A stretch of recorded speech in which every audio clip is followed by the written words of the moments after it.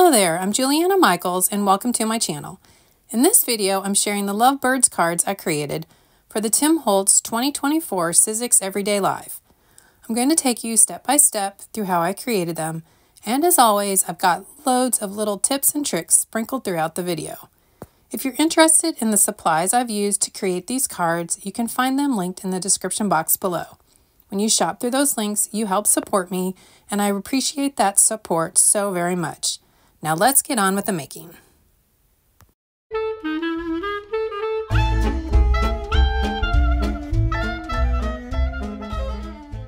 So in this video, I'm going to be working with some new dies from the Tim Holtz 2024 Sizzix Everyday release.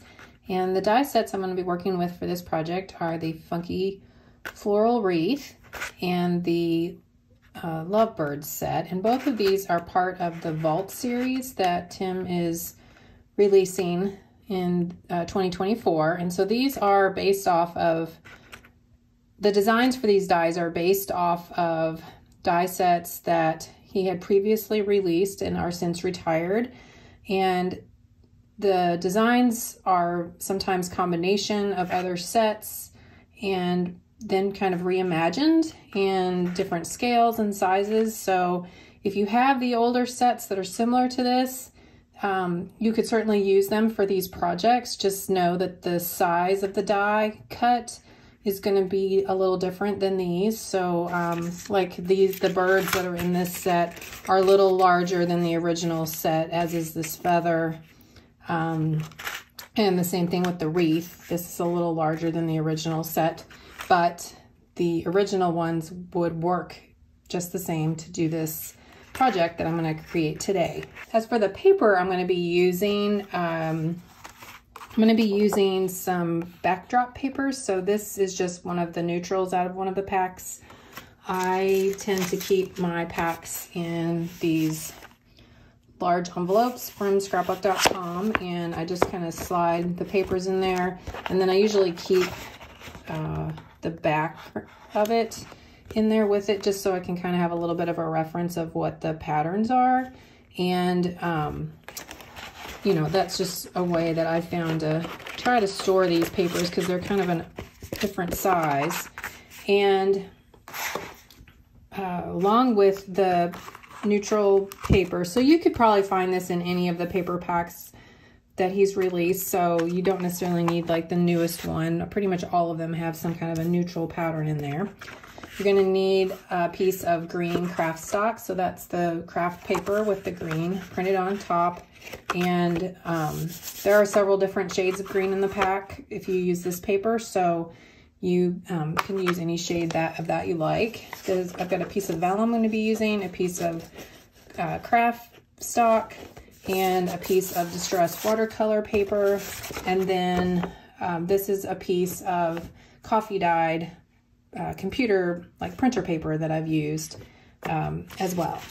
The other paper that we're going to be using is actually the packaging from one of the backdrop paper packs. So if you've kept these, good for you, because if you're willing to cut into them, you can use this for part of the project. And you know, you can use either like the piece that's on the front of the packaging, or you can cut out from the one on the back, and I'll be showing you how to do that. But you know, even some of the like this one here's the Photomatic packaging, and you know, that would work for this too and be kind of fun. So there's that. I'm also going to be working with this stencil, which is the berry leaf stencil, but this is from the mini set 57, so it's included with 2 other stencils. Or you could use the larger one. I just preferred this scale for the project. So we're also going to be using some Distress Crackle Paste Translucent, and so this is the clear crackle paste, and I've just got a piece of press and seal in here to help keep it from drying out. And then you'll need a palette knife to apply this. I'm also going to be using some Distress ink and Forest Moss peeled paint and Vintage Photo. So the first thing we're going to do, just to give things time to dry, is we're going to do the stenciling on the piece of patterned paper. And I've just cut this down to 4 by 5 1/4 inches so that it's just a layer to go onto a standard A2 card, which is 4 1/4 by 5.5 inches. And I'm just gonna place the stencil kind of up here in this upper corner, and we're gonna just apply some Distress ink with a blending brush, and you can use whatever type of brush you prefer. And then just kind of lightly apply the ink through the stencil, just kind of working in a little circular motion. And I just kind of like to apply it just kind of in the upper corner there.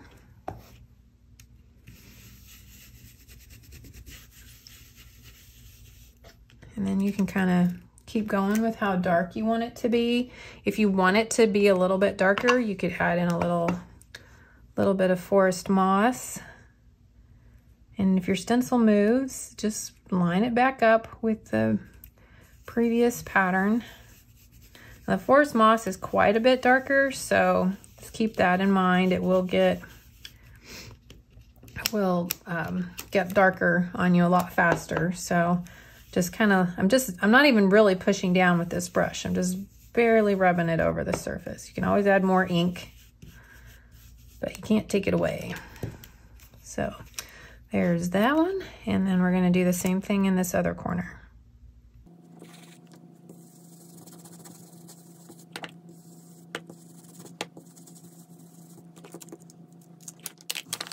And once you're done with the stenciling, you just want to go and wash off your stencil so that, because we're going to use this again with the paste, and you want to just make sure you don't get ink into the paste.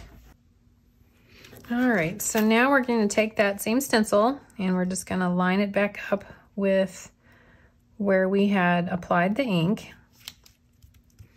And then we're going to use a palette knife to apply some of the translucent crackle paste through the stencil.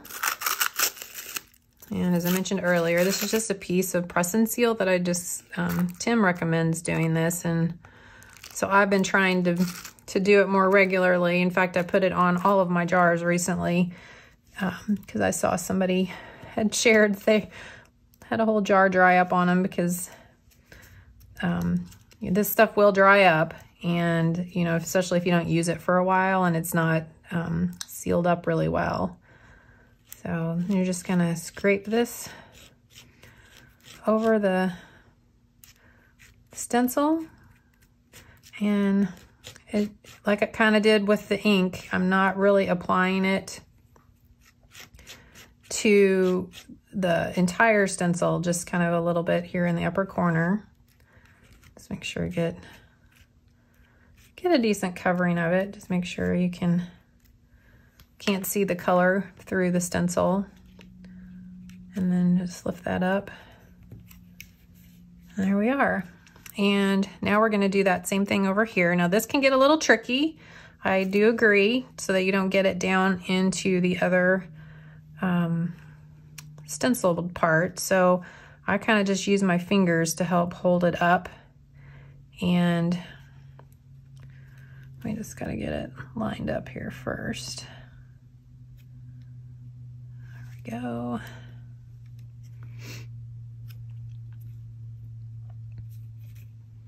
And then I just kind of use my fingers to kind of help hold it up, and then we can,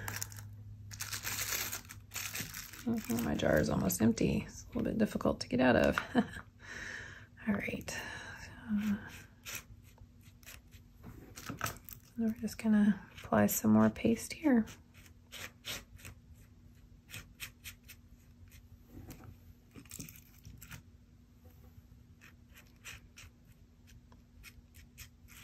You might even want to like get some paste on your spatula before you even get everything lined up, because I don't really want to let go of it once I've got my fingers in the right spot here, holding up this stencil. So, all right, so now we got that paste on, so we're just gonna peel that off. And then you wanna clean this stencil or put it into some water right away so the paste doesn't dry on there. And then just push that, if you're using the press and seal, just get it back down in there really good. Try to get the air out. And then you're gonna set put this paper to the side to dry. You do not want to use your heat tool on this because otherwise it just doesn't crackle very good. So you don't want to do anything to try to speed it up. So you're just going to let this sit to the side and let it air dry. And just depends on the humidity and temperature and everything in your home as far as like how long that takes. So it's just kind of a little bit different everywhere. So once this is dry, we can move on to what else we're going to do with the background. But while that's drying, we can work on the embellishments for the card. Next up, off camera, I die cut the wreath from the Funky Floral wreath from the green craft stock and from a piece of distressed watercolor paper. And then I die cut some of the hearts from the Vault Lovebirds set from some craft stock vellum and the coffee dyed papers. And I just cut a bunch of different sizes of each one so that I would have plenty to choose from. And the next thing we're gonna do here is work on the wreaths. And for this one, I'm just going to sand this just to reveal some of that craft core. I don't know why, but lately this has just been one of my most favorite things to do. So this only works with paper that has a color printed onto a solid core. So, you know, this one, you know for sure when you flip it over, it's got the craft paper. That's the base or core of this. And then the green is actually printed on the top of it. And then, you know, there are some companies out there that have papers that have a white core. That's the same way, where it's white on one side and colored on the top. But then there are some companies out there that it's, you know, printed on both sides with either patterns or colors. So like technically Tim's patterned papers are like a white core paper. So if you were to sand, when you sand those, you're going to get a white showing through, where here you get this craft color showing through. So if you're not sure, if you've got, you know, you take like a little corner of the paper, and if you tear it and look, you know, you can see that there's, you know, white or craft when you tear the paper, and then you'll know.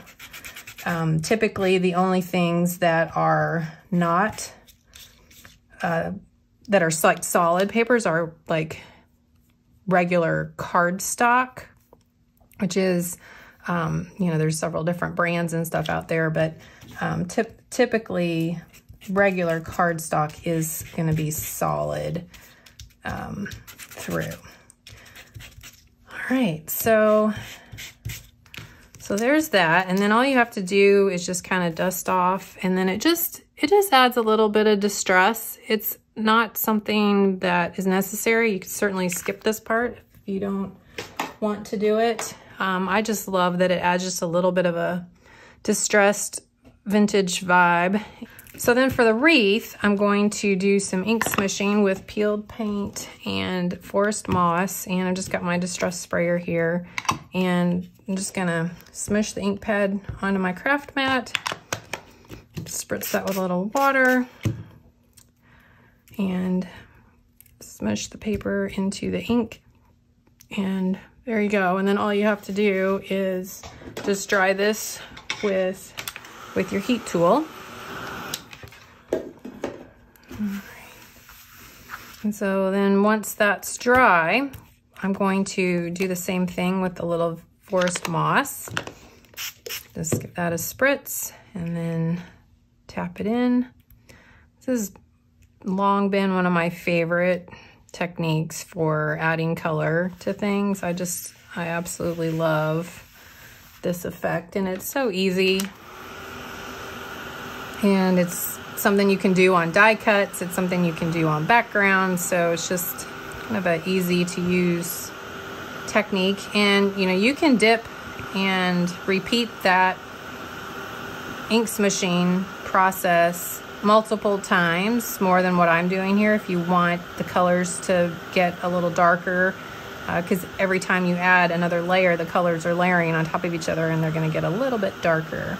The other thing when you're doing this you also want to start with the lighter color first, because the lighter color will not show up on top of the darker color, especially with the distress inks. So, so you want to start with the light and then add the dark if you're going to do 2 colors. So there's our wreath, and then all we have to do is glue these together. It's kind of like that. You can kind of line them up however you like there. And then you can flip it over and put the glue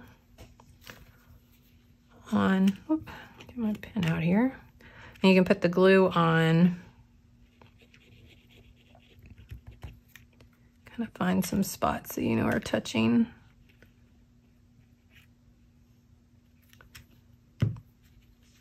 Get that tacked down.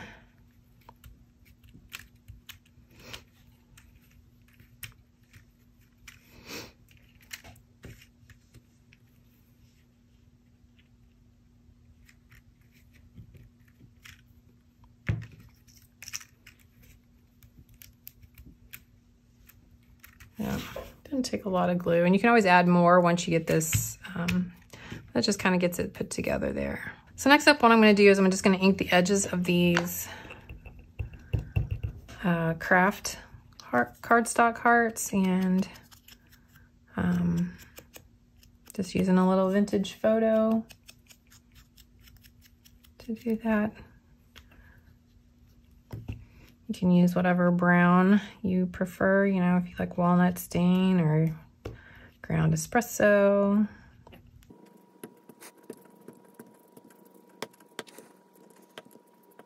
There we go. So then those are all ready to go. And the last thing we're gonna do is die cut the birds, and these are the Lovebird dies from the Vault Lovebird set. And as you can see, I've taken one of the packaging pieces. So this is the part that like folds up in the front, but you can also use the ones on the back. And I've just kind of played around with the placement of the birds.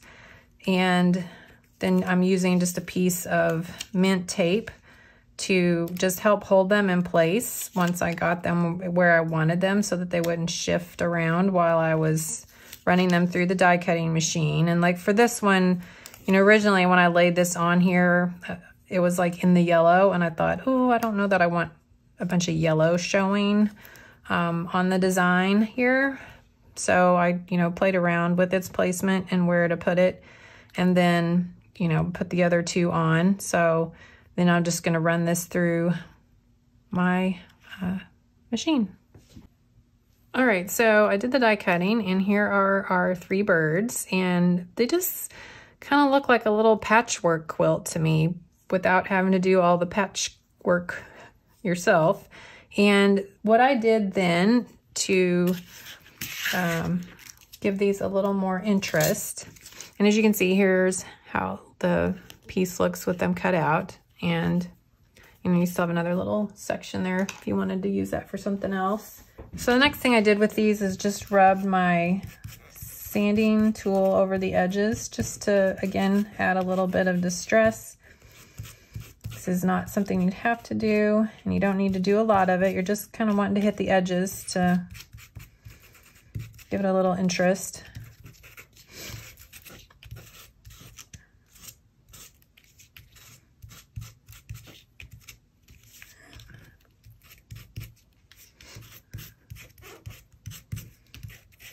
And when you're working on these little smaller piece, like sections here, like their feet and stuff, just kind of go real gentle there so you don't accidentally tear them, like I almost did.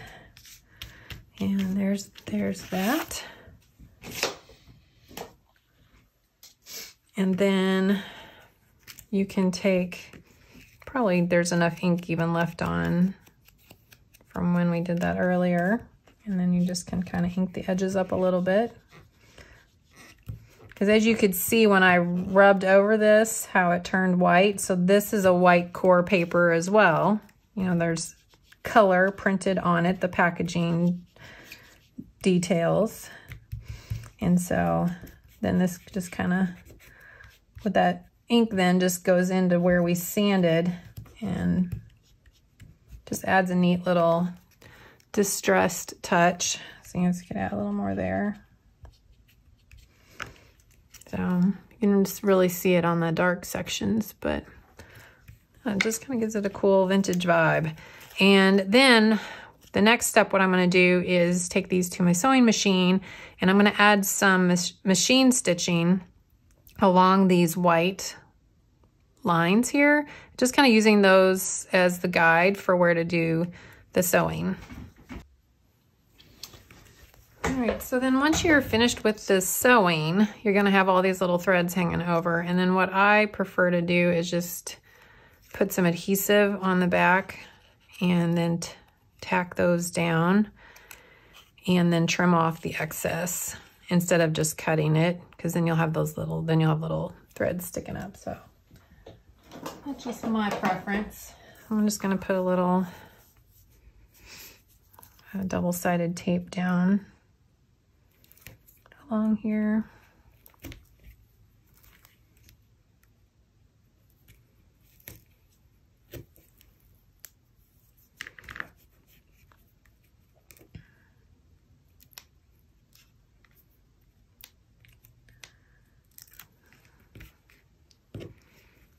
And then, like I said, then you can just kind of tack that over onto it.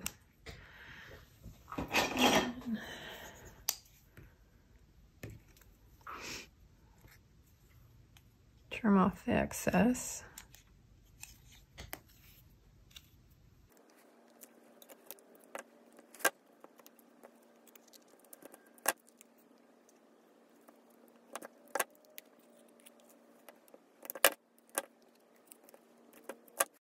And there you are.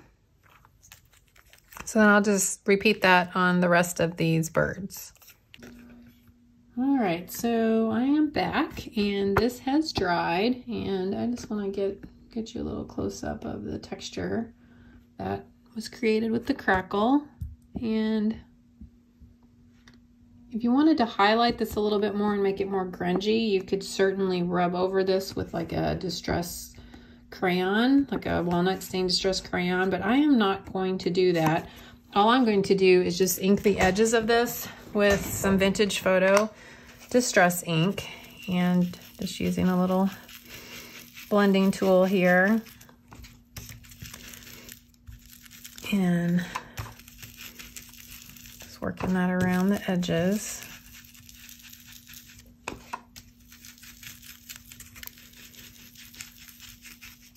You know, something I'm going to try, because I always find that if I try to do over this paste, it starts ripping up my sponges. So I'm going to just see how it works. That works pretty good. So I'm going to try it with these little brushes and see. I'm going to maybe start trying it this way and see if I like how it kind of gets in the paste a little bit better too, because like with the brush, you kind of can't get down, once you've got that paste on there, you kind of can't get down in there as easily. So these brushes have a little more flexibility that way. So I kind of like that. So, something to keep in mind for the future. And then, of course, some of this is kind of hanging over the edge. What you can do is just take some scissors and just trim that off if you want.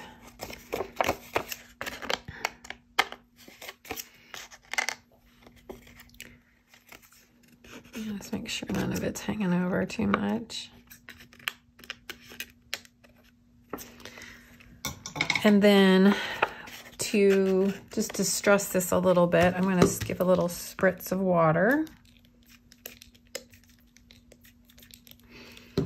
And then you can kind of dab that a little bit with the paper towel. And then dry this with my heat tool.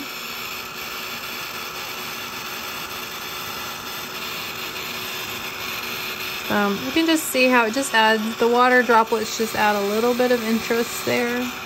It's subtle, but I love what it does. And then just, you know, keep this moving. You don't want to, you're not trying to, you know, reheat the paste. So you just want to be a little bit cautious with want to keep it moving so it's not holding it in one spot for too long. And if you're super worried about it, then just let it air dry. It's certainly an option. And I'm just gonna go back over this, just darken it a little bit more. So I can actually, the ink with the brush is kind of getting down in those cracks a little bit. Especially down in there, you can see that, and I really like how that looks. Down. All right, so to finish this off, I'm just going to add some machine stitching around the outer edge, and then the final process will just be a matter of, you know, adhering the different embellishments and adding the sentiment. So there you go. Now, to finish assembling the card, what I did was took a piece of craft paper and just scored it and folded it in half to create my card base. And then I inked the edges with some of the Vintage Photo Distress ink. And then now I'm just going to adhere my panel to the front of my card. And I like to use this tape, but you know, you can obviously use whatever type of adhesive you prefer. I'm just not a super fan of liquids with thinner papers, but that's just my personal preference. And then I'm just gonna peel off that one top piece, kind of get this centered on here. And then I can push that down and then flip it over, peel off the other liners. And that is all done. And then, like I said, that once you get it adhered down, that paper that was kind of wrinkly like is nice and flat. And then I'm just gonna finish off by adhering the bird with a little foam tape, add some of the hearts, and then the sentiment, I just typed this up on my vintage typewriter and inked the edges of it, and then I'm gonna pop that up as well. So there you go. Here is a look at the finished card that I made in the video. And the ones that you will see in Tim's live are actually exactly the same, other than I die cut the bird from a different piece of paper. So like for this one, I used, you know, this packaging, and for the ones that are in the live, I actually used the packaging from like the rainbow set, and I trimmed up this little extra piece because I just thought it was kind of cool. I'm planning on using it for something else, and then this is what I cut the birds out of the pattern pieces. So there you go. And I hope you enjoyed this video and seeing how this card came to be. Until next time, stay crafty, my friends. Thanks so much for watching. I'm so grateful for you. I was wondering if you could do me a quick favor and subscribe to my channel, or leave me a thumbs up or a comment. If you're feeling extra generous, I'd love for you to share about my channel with your friends. All of these things help out us YouTubers so much, and it would mean so much to me to have your support.